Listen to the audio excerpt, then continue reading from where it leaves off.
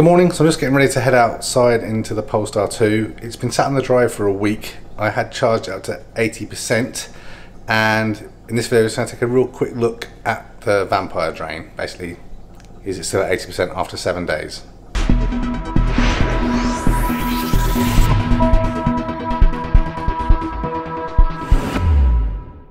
Okay, so the sun is just coming up.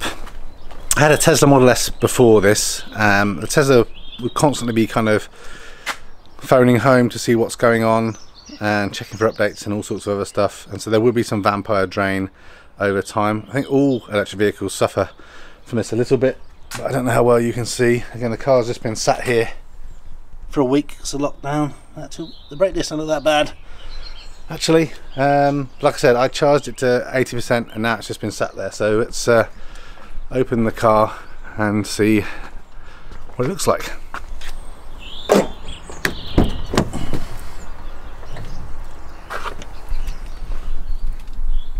Still 80%. It's definitely been a deep sleep because things are just turning on. Okay, it kind of surprises me, it kind of doesn't at the same time. So right now the Polestar 2 doesn't seem to be kind of checking in at night or anything, or sitting connected to Wi-Fi. Once it's kind of off, it goes off. It was in a pretty deep sleep again because it hasn't been used for a week. Let me just see.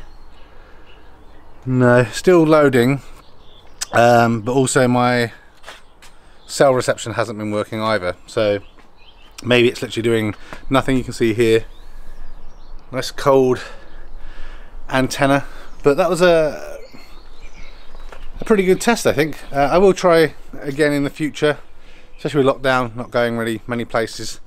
But yeah, left for a week.